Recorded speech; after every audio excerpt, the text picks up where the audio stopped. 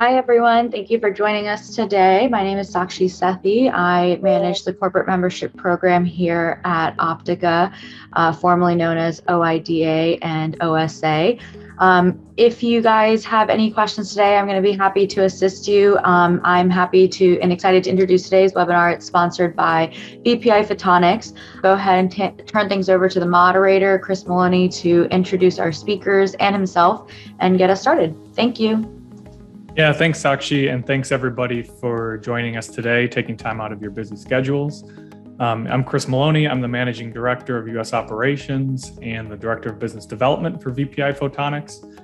And today I'll be joined by our speakers, Dr. Igor Kolchanov, our Director of Technology and Fiber Optics Product Manager, as well as Piotr Novik, who's an Optical R&D Engineer at VPIphotonics. So I'll be introducing them later on. And for now, I'd like to start with just a brief background before we really get into the details around this webinar titled A Simulation Environment for QKD Systems and Coexisting Classical Channels. So the first quantum revolution ushered in the laser and the transistor, which led to the development of computers and optical communications. But now the second quantum revolution is upon us, and new technologies are leveraging now quantum mechanics. So shown here, a patent analysis from the European Commission's Joint Research Center shows the upward trend in quantum computing patents over the last 20 years. And over the past few years, national governments have been prioritizing quantum research.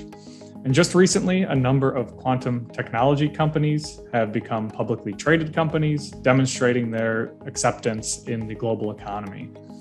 So as quantum computers evolve and become more available, cybersecurity becomes an important topic to consider, as these computers will have the ability to break current RSA cryptographic techniques. So two of the main methods for securing data transmission from quantum vulnerability are post-quantum cryptography and quantum key distribution. So post-quantum cryptography, or PQC, implements quantum-resistant algorithms, deriving their security through mathematical complexity, whereas quantum key distribution, or QKD, uses physics principles to detect the presence of an eavesdropper and terminate transmission. So there's a whole debate on which one of these techniques is better, and they both have advantages and disadvantages, but we're not going to get into that today. Today we'll be focusing on QKD. And as you can see in the chart on the right, right in line with the quantum computing trend, patents for QKD have been just as plentiful and will play an important role in the entire quantum computing story going forward. So at VPIphotonics, we're currently engaged in the UNIQORN project, which is part of the European Commission's Quantum Flagship project. And so this project is made up of universities, photonic integrated circuit foundries, industrial partners, and end users. And at VPIphotonics, what we do is support the design, automation, and simulations for the project. And so there are actually 4 pillars to this project that span the entire value chain, starting with quantum systems on chips. The second pillar investigates the QKD system integration. The third focuses on network integration. And finally, the last pillar addresses the various quantum protocols and applications. And so we actually contribute 2 ways to this project. The first is to help classically simulate photonic integrated circuits used to fabricate the chips through our foundry PDKs. So for example, with Smart Photonics and Fraunhofer HHI. And the second is to provide simulation tools for QKD protocols, which is what we'll be addressing today in this webinar. So for this webinar, we'll actually get into some complicated details fairly quickly.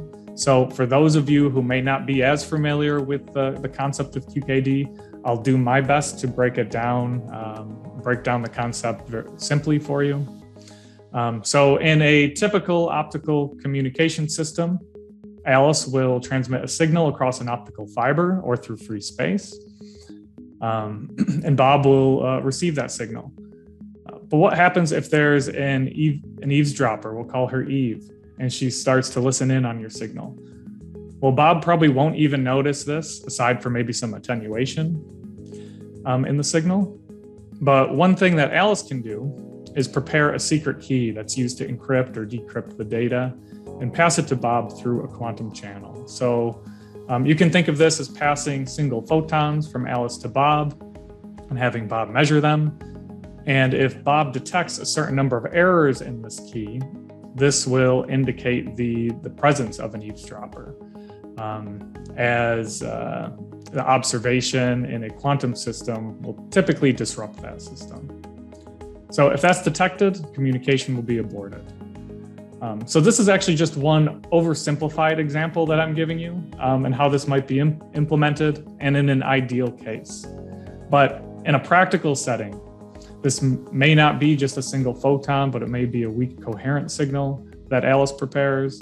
And we should also start to think about impairments in the system. So maybe the nonlinearities in the fiber if it's spanning a long distance, dark count rates in the detector, Raman scattering or crosstalk between the signals, and so on. So this can actually become very complicated very quickly. So a simulation solution is needed to explore these various design considerations and make the developments of such systems much more efficient. So luckily at VPIphotonics, we're already experts in classical communications and modeling these imperfections and nonlinearities. So we can provide you with the tools to design, investigate, and optimize such systems. So if you're not already familiar with who we are, I can give you a brief overview here. But at VPIphotonics, we've been providing software and services for photonic design and analysis internationally for over 20 years. And we like to describe our software as being integrated, interoperable, and industry leading. So it's integrated in the sense that our simulation techniques are actually integrated together. So for example, you can design a photonic integrated circuit and use it in a full system design with our tools. So multiple tools are operate in the same design environment and in the same user interface. They're also interoperable. So interoperable with many third-party software tools. So we support co-simulation with Python and MATLAB. And we also have some strong partnerships with other software vendors, including Keysight ADS. We also like to think of our software as industry leading. So we get involved in some of these research projects like the UNIQORN project and others to help further strengthen our software, but also to add new features. So I'll give you just a brief overview of our software solutions, and our flagship product is the VPIphotonics Design Suite, which includes transmission design and component design in the same design environment and user interface. So as I mentioned before, using VPI Component Maker Photonic Circuits, you could design a PIC and then use it in a hierarchical nature with VPItransmissionMaker Optical Systems. So maybe you design a modulator and you can see how it might behave or affect your performance in a full system. So using a transmitter, fiber model, and a receiver, and maybe you can analyze something like the bit error rate. And where our VPItoolkit QKD fits in is at this system level. So Igor will discuss this a little bit more, but it's really a model library for QKD systems. We also support these other levels of abstraction. So at the very top for link engineering, which would include cost optimized network design and planning, and at a lower level for device simulation for simulating waveguides and fibers. So with that, I hope that gives you a brief introduction to QKD, but also to VPIphotonics and who we are. And at this point, I'm going to turn things over to Igor. So I'll stop sharing and he will discuss the simulation framework here. So Igor, if you can unmute, show your video, share your screen, and I'll turn things over to you. And the floor is yours, Igor. Okay, thank you, Chris, and hello to everybody. In my presentation, I would like to discuss features of our simulation framework. The graphical user interface provides a schematic-based design environment, which allows the user to define various system configurations by selecting appropriate building blocks and interconnecting them, quite similar to construction toys. The simulator comes with a quite rich library of building blocks containing hundreds of optical, electrical, and numerical modules. The modules may be simple or complex, idealized or realistic, abstract or detailed. In addition to building blocks, the library provides hundreds of application examples, which helps the user to shorten the learning curve and can be used as a starting point for the user's projects. An important feature of our design environment is automation of optimization tasks. Using the graphical interface, you can easily define simulation parameter sweeps, find minima or maxima, set target values, and so on. It is also possible to control simulations programmatically by creating and running simulation scripts. After simulation is finished, the results are passed to VPIphotonics Analyzer, which is a separate post-simulation application. It provides rich capabilities for visualization, analysis, and manipulation of data without the need to rerun simulations, which is quite important for long simulations. For instance, you can easily switch between the virtual optical spectrum analyzer and a scope, show the Poincare sphere, apply electrical optical filters, polarizers, change the units, and so on. Finally, the simulator provides an API to many third-party tools and can both control external programs or be controlled from them. All these features make the simulator quite attractive, not only for classical, but also for quantum applications. Let me briefly discuss the workflow. As the first step, the user assembles a simulation schematic. For this, he or she selects the library modules that correspond to the real components. Then, the modules are interconnected in the same way as they are in the real system. During simulation, the modules exchange data following the globally defined signal types and numerical formats, which guarantees their compatibility. Each module has multiple parameters that initially are set to some typical values. For instance, a laser module may have parameters for the wavelength, power, and so on. The user can change the parameter values to match the actual ones. After that, the simulation schematic is ready for simulation. Note, there are different options to run simulations. For instance, electrical circuits are typically simulated using the SPICE engine, which is based on Kirchhoff laws. Another approach that works for linear electrical or optical circuits is based on the formalism of the scattering matrices. However, for simulation of transmission systems, the most effective approach is based on the data flow, which will be explained in the next slide. Upon the simulation start, the schematic modules are fired, that is, activated, one after another. The order of firings is defined by the simulation engine automatically based on the connectivity information. When a module is fired, it consumes signal data from its input port. Then it calculates the output signal according to a particular algorithm. The output data are then passed to the next module. The signal data are packed into signal blocks. For optical signals, our simulator supports a detailed and a coarse signal tech models. In the detailed model, optical signals are described in terms of complex amplitudes, which is the most complete classical description of light. Its amplitude A is discretized in the time and frequency domains and therefore represent arrays of complex valued signal samples. For system applications, the number of samples in one block may vary from hundreds to millions. The time interval delta t between samples defines the sample frequency f sub s. It is equal to the simulated bandwidth and should be chosen high enough to cover all important spectral features of the actual signal.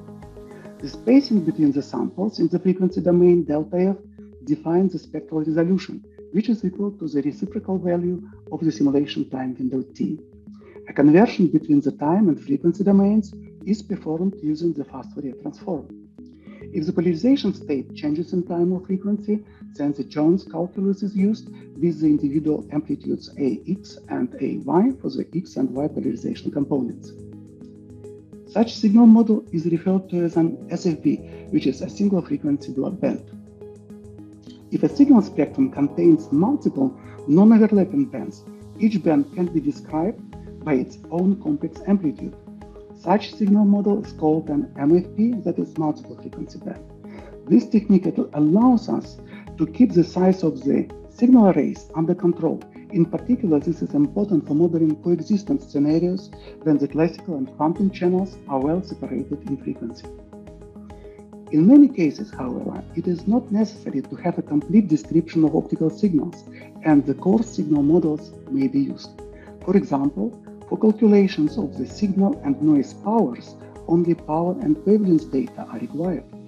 Discrete spectral components are described by the parameterized signals, while a distributed noise spectrum is described by a collection of the noise pins.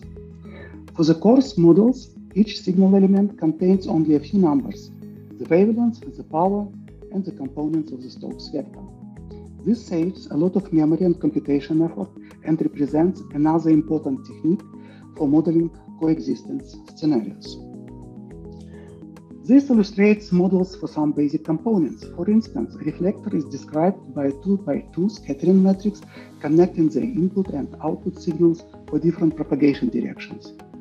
An optical modulator is described by multiplying the signal amplitude by the modulator transmission function in the time domain. A complex value transmission function can be used to describe both the amplitude and phase modulation. Similarly, an optical filter can be easily described by applying complex value transfer function in the frequency domain. A key model for optical transmission is a fiber model. Our simulator contains an extremely powerful bidirectional fiber model. It can calculate signal propagation in the scalar and vectorial modes. The vectorial PET model is needed to describe polarization effects such as PMD and polarization-dependent nonlinear effects, including the Raman scattering. Mathematically, the fiber model is described by nonlinear differential equations in distance and time. The linear terms describe the loss and chromatic dispersion. The nonlinear terms describe the kernel linearity and the stimulated Raman scattering. The latter is widely used to amplify the optical signals in order to compensate the propagation loss. As we know, optical amplification is always accompanied by noise generation due to the spontaneous scattering. The spontaneous Raman scattering is modeled by generation of the noise pins I mentioned before. Furthermore, the fiber model supports spontaneous and stimulated brilliant scattering and relay scattering. This is an example of how the fiber model can be applied to estimate the amount of spontaneous Raman scattering. Here, the classical channel in the C-band propagates in the forward direction. A much weaker quantum channel at a shorter wavelength propagates in the backward direction. The Stokes and anti-Stokes Raman scattering is an extremely wideband physical effect with a spectral width of several hundred of nanometers. For this reason, using the coarse signal representation based on noise pins is crucial. Also, the classical channel is simulated here using the coarse representation based on the parameterized signals. In contrast, the quantum channel is simulated using a detailed model based on complex amplitudes. Note that within the bandwidth of the signal frequency band, the noise pins are automatically converted to the sampled representation and modeled by a random process.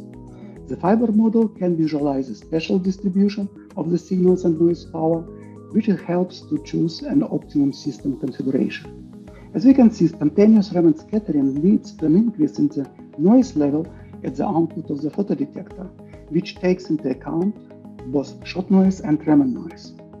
This example has been modeled using the standard classical simulator. While it's able to estimate the excess noise due to Raman scattering, it is unable to predict its effect on the CQ rate of a QKD channel. The discussed simulation framework is quite powerful, and it has been successfully used to solve various design problems for a wide range of applications in optical transmission. For instance, you can simulate short-reach and long-haul applications, investigate various transmission technologies like direct detection and coherent detection, compare various modulation formats, develop DSP algorithms, and do much more. It seems natural to extend the capabilities of this versatile simulation environment to support quickly advancing quantum communication technologies. For this reason, VPI developed VPItoolkit QKD, a new product that enables system-level QKD simulations. It is an add-on to the existing simulation environment. The toolkit contains models for QKD transmitters and receivers, parameter and secret key rate estimation, and application examples. It provides unique capabilities for studying the coexistence scenarios where the classical and quantum channels are transmitted over the same fiber, which can be simultaneously simulated using the same simulation schematic. Furthermore, the toolkit can be used to investigate various implementation options of QKD systems. Using realistic component models, the toolkit allows the user to analyze various imperfections like various noise sources, non-ideal splitting ratios, tag current rates after pulsing, and so on. The characteristics of QKD systems are evaluated in terms of QBR, secure key rate, maximum transmission distance, and so on. Thus, the toolkit makes professional photonic design automation available for the QKD technology. However, there are many challenges along this way. Let me briefly mention them. First, in general, the size of quantum state space is very large and can easily exceed the capabilities of computers. For instance, consider a quite small in terms of classical simulation signal with only 1,000 frequency samples. Assuming only 0 or 1 photons per frequency, the quantum description requires the state space dimension of 2 to the power of 1,000, which exceeds the number of particles in the observable universe. Therefore, we should restrict simulations to particular quantum states, such as single photon states, coherent states, squeeze states, and so on. Second, classical photonic models are not applicable to quantum states. For instance, an action of an optical coupler is described by a scattering matrix that is applied to the field operators, which requires symbolic calculations. In contrast, in the classical simulations, the scattering matrix is applied to signal amplitudes, which are just conventional numbers. Third, the data flow approach is not directly compatible with entangled photons that propagate along individual optical paths. In the data flow model, all information required to calculate the output from the input must be available locally to each module.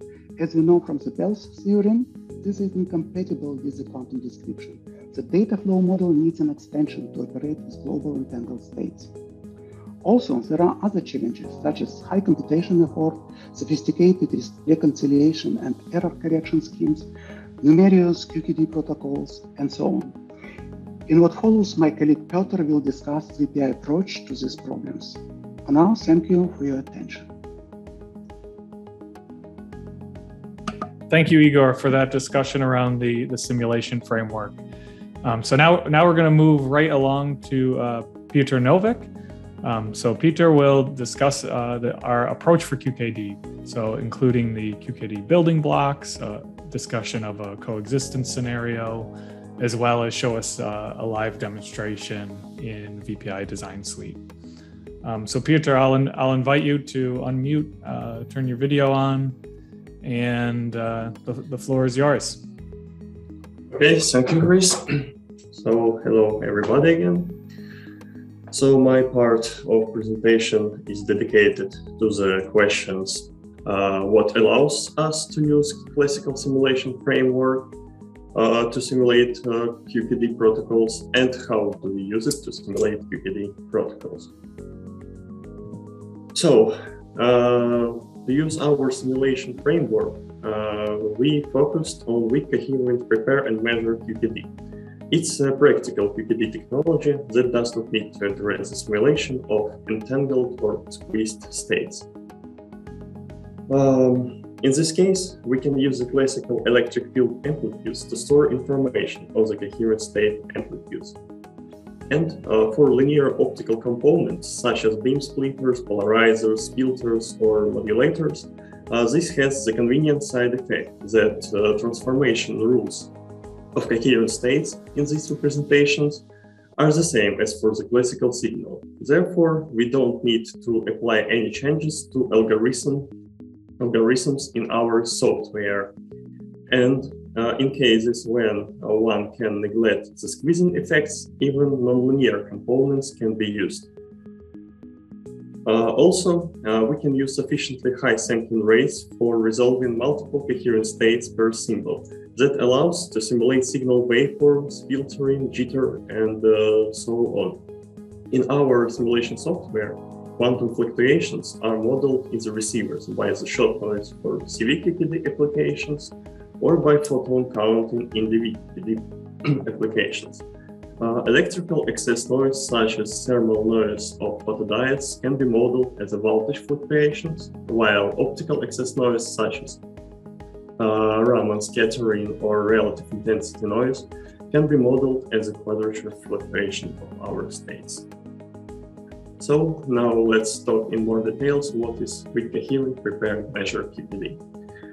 In weak-coherent prepare and measure QKD, Alice prepares laser pulses and sends them to Bob, who measures them and after retrieves the encoded information. Monochromatic light, a laser light, can be described as a single-mode coherent state alpha, where alpha is a complex number. Alternatively, it can be described as a displacement operator acting on the vacuum state. So here you can see this formula. And pulsed laser light can be described by multimode coherent states, that is, multiple displacement operators acting on different modes and are subsequently applied to the vacuum state. So, and note that in this case, the multimode coherent states can be characterized by the complex amplitudes alpha of the frequency mode, and thus we don't need to use a lot of computer memory to store quantum signal in our software. So, in order to apply our classical simulation framework of weak-coherent QKD, we need to simulate the optical system's effect on coherent states. As was mentioned before, we use the classical electric field amplitude of our classical signal module to store all information of the multimode coherent states. But we don't just write the coherent state amplitudes into the array usually holding the electric field amplitudes instead. We use a more sophisticated approach, where we obtain the frequency domain electric field amplitudes from the frequency domain coherent states amplitude by scaling them with the square root photon energy. This formula caused by the fact that by the relations of energy between photon number representation and electrical amplitude representation. So, the time domain electric field amplitudes are then obtained via inverse discrete Fourier transform. So, for calculating the time domain coherent state amplitudes, we have to Fourier transform the time domain electric field, scale it with the photon energy, and apply inverse Fourier transform.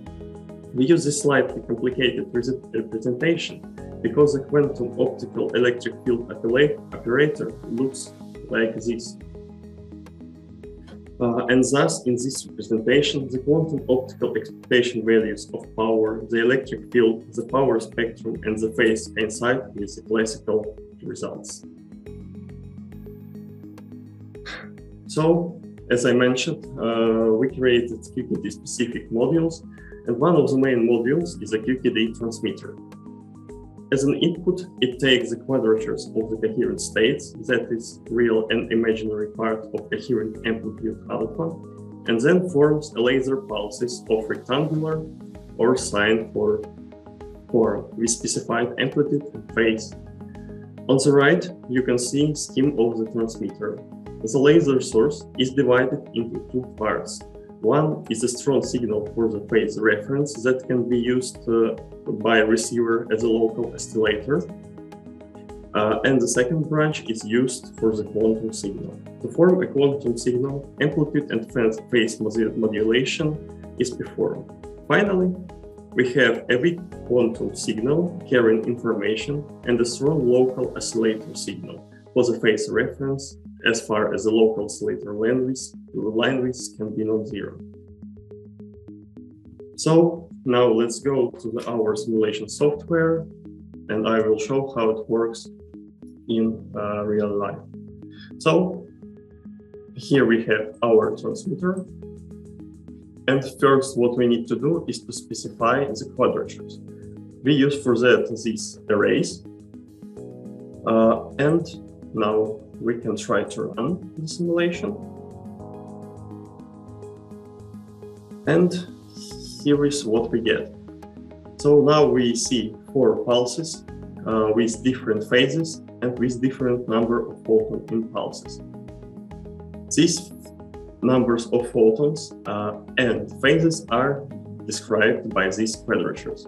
So what we can see here is that in the pulse, in the orange area, we have approximately 2¼ of photons, with the phase equals approximately to 180 degrees.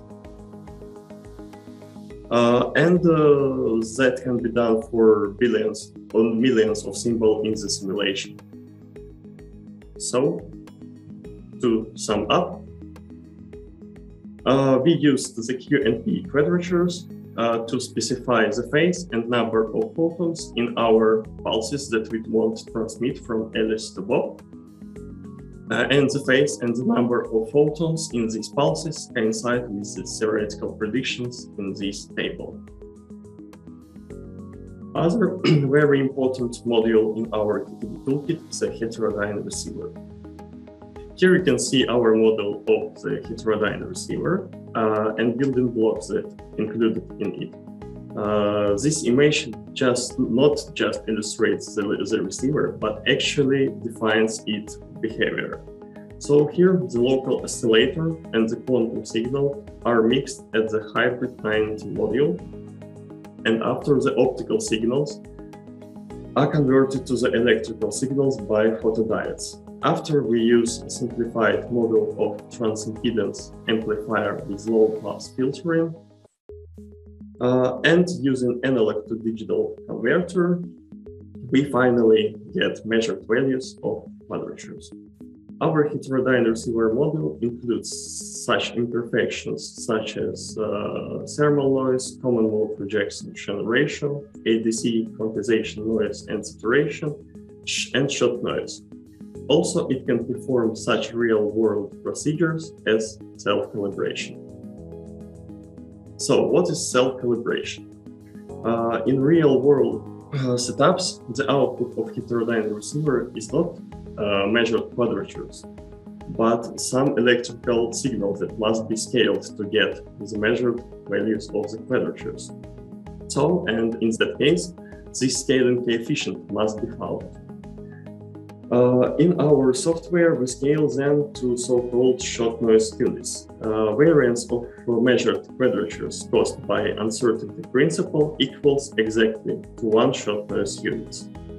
To find scaling coefficient between heterodyne receiver output and quadratures, we use method described in the paper mentioned in the bottom of the slide.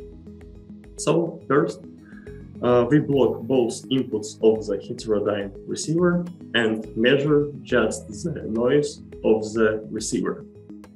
After, we unblock the local oscillator, and additionally to the receiver noise, we measure quantum fluctuation noise. As far as they are independent, so the variances of these noises are just summed. And we want to make the variance of vacuum fluctuations equals to 1. So that allows us to find the scaling coefficient just subtracting these two variances. And now again, let's go to our simulation software, where I have prepared a schematic where we perform such measurements. So here we prepare approximately 1 million of laser pulses that are sent to the heterodyne receiver. So we define that the both quadratures equals to 3 shot noise units.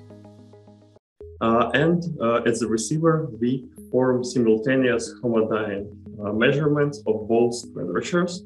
And after, we plot a histogram of measured quadratures. So here you can see the results. So the mean values and variances of measured quadratures are in good agreement with theory as well as their probability density functions. So here you can see the phase space of the coherent state and individual probability density functions of both quadratures. Now we can go further. So on this slide, you can see building blocks for the continuous variable quantum key distribution. For cv-qkd, we added ideal model of the transmitter and ideal and realistic receiver building blocks. We added building blocks for symbol selection and post-processing. Most importantly, we added an estimator of the channel transmitters and excess noise and secret key rate estimator that can calculate secret key fraction both for asymptotic and finite size scenario. So here in the circle are presented the main modules of our building blocks for cv-qkd, that is the transmitter and the receiver. On this slide, you can see building blocks for dv-qkd. For dv-qkd, we have a set of receivers and transmitters for different protocols, such as differential phase shift protocols and BB84-like protocols with decoy states. Also, we have protocol building blocks for symbol selection and post-processing. And also, we have a secret fraction estimator for T12 protocol for finite size scenario. The main module for the dv-qkd application is our SPAD module. Our single photon counting module represents a black box module simulating APD and its electronics. As an input, it takes the optical signal and then it outputs the timestamps where the avalanche released inside of the SPADs. Our SPAD module includes such imperfections as dead time, Gaussian timing jitter, exponential timing jitter, after pulsing effects, and dark holes. Additionally, it can operate in the gated mode. On this histogram, you see the click times of SPAD, and here you can see the Gaussian peak caused by the Gaussian timing jitter, small exponential tail of timing jitter, and the background dark counts. And now we can go to application demonstrations of our software. So the first application demonstration is dedicated to the Gaussian modulated cv-qkd. In this simulation, we use a true local oscillator, and for the phase reference, we use a pilot. So here we have a laser source, which is amplitude modified to get the desired wave shape of the pulses. Then it's divided into two parts. One part is modulated to form a quantum weak signal, and the second part creates a pilot tone that is offset 1 GHz from the quantum channel in order to distinguish them. Additionally, we make the polarization of pilot tone orthogonal to the polarization of the quantum channel. Then both channels propagate through the fiber. In our case, we simulate the fiber with the attenuator. And then both measures both quadratures of the pilot tone and the quantum signal. If both just uses the measurement result before the phase recovery, his result will carry no phase information, and in that case, the secret key distillation will be impossible. To get the proper state, he needs to perform phase recovery.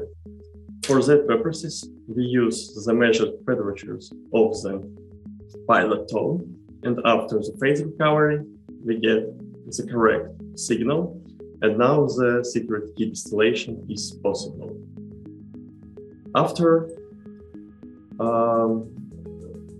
After the secret key estimation is performed and the QKD protocol is over. So, additionally, here we can use our software to find the optimal modulation variance to maximize the secret key fraction, as well as define the maximum transmission distance of such system. So we can see here, the smaller is the distance, the bigger modulation variance can Alice use to transmit of the secret string.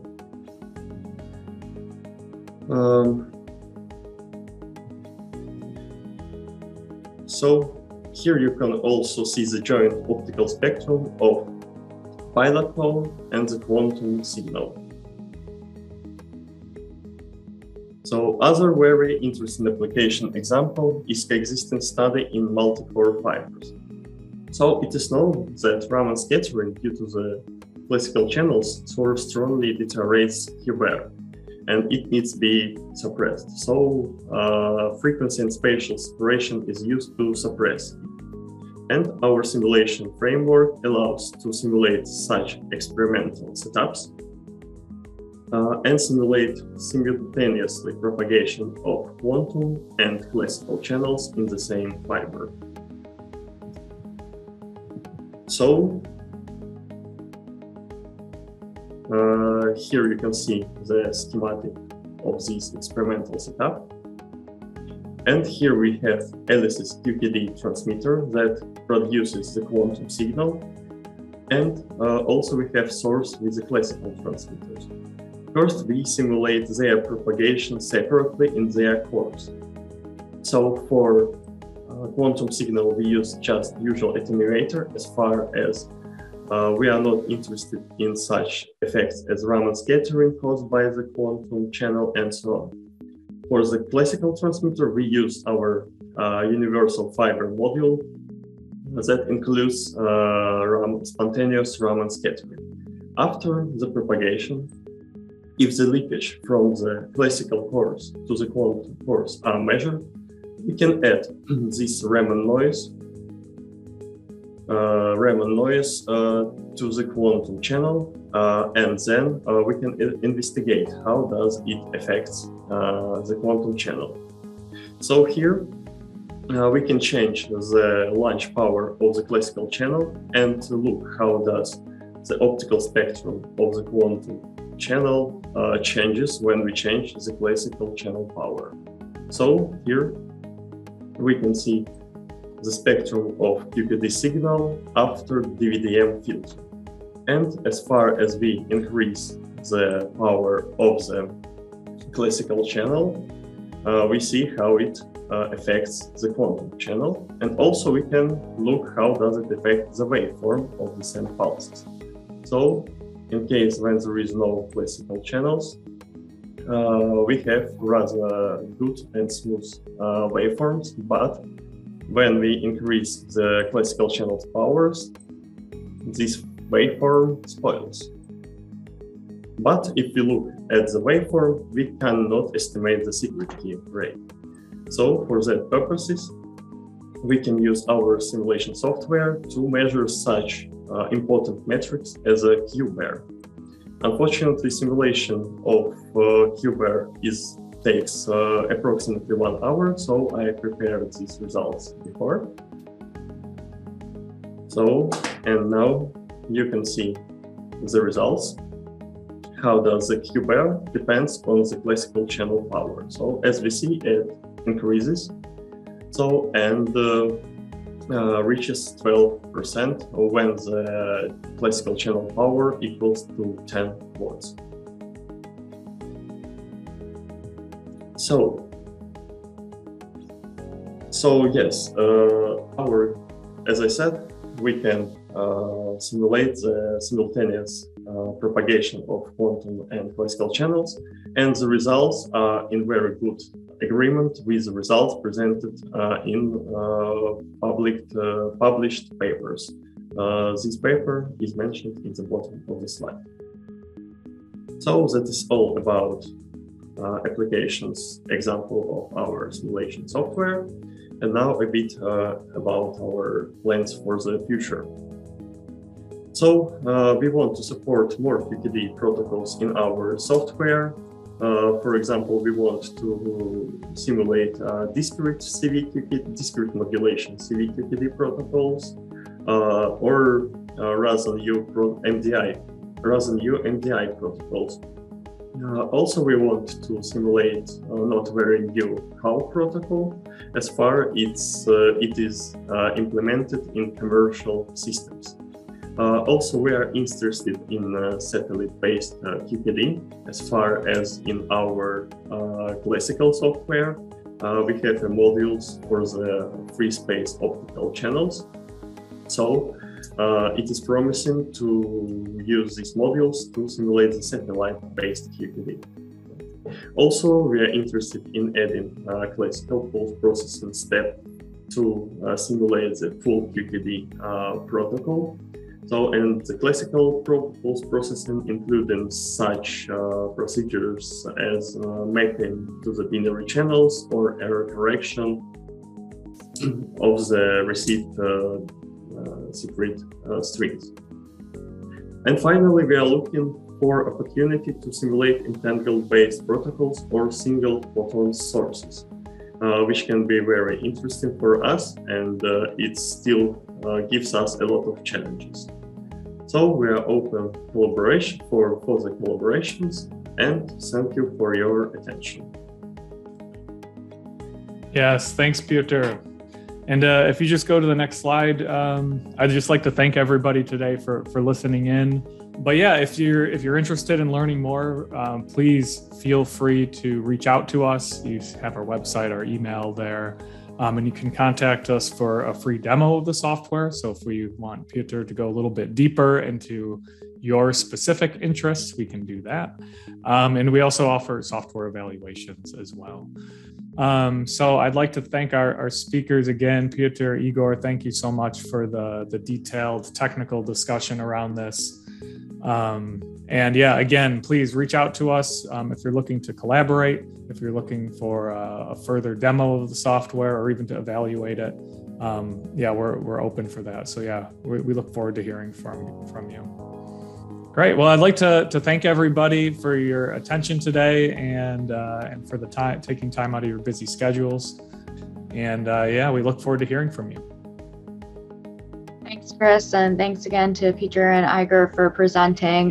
Thank you all for attending. VPIphotonics contact information is on the screen, so if you haven't already had a chance to make note of that, be sure to do so. So that's everything we have today. Thanks again for joining, and I'll see you guys at the next webinar. Thanks. See you. Bye. Bye.